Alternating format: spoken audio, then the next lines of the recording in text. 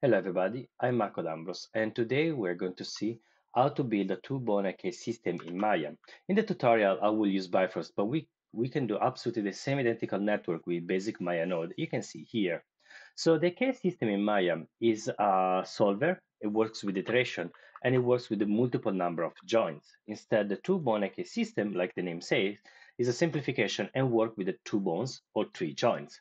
The way then we can solve this problem is we have 3 points. We have our base, our pull vector, and our target.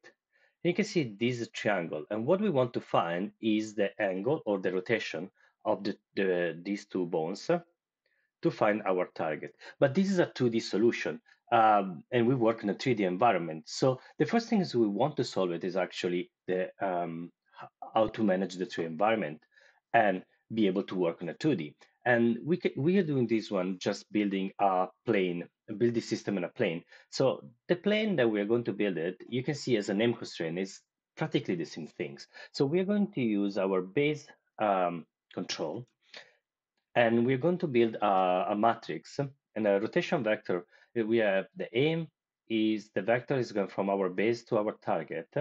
We are going to use the up position, the pull vector to find the up vector. And of course, with these two vectors, we are going to find the right one. Um, so now that we find this plane where we drive all the system, we can focus on the triangle, the 2D solution. So how much I need to rotate these two bones to find my target. And to solve this problem, we can use the law of cosine or cosine rules. So the inputs that we have these two segments that we are going to call C and A. And we can find B by find the distance between our base and our target. These are the three inputs that we have. What we don't have is the three corner, triangle.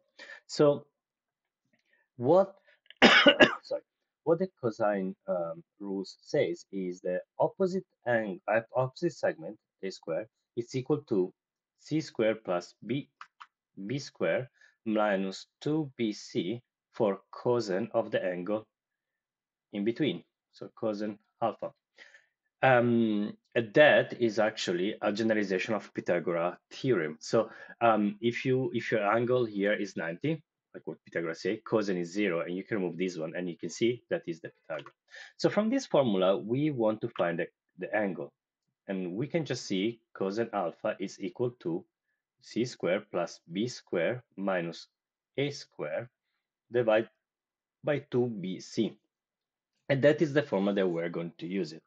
So the next two part of the tutorial, we're going to first resolve our plane. Second, we're going to define our angle, and I will make a video where I show you how to build the Maya network. Thank you very much to watch. See you next time, Marco.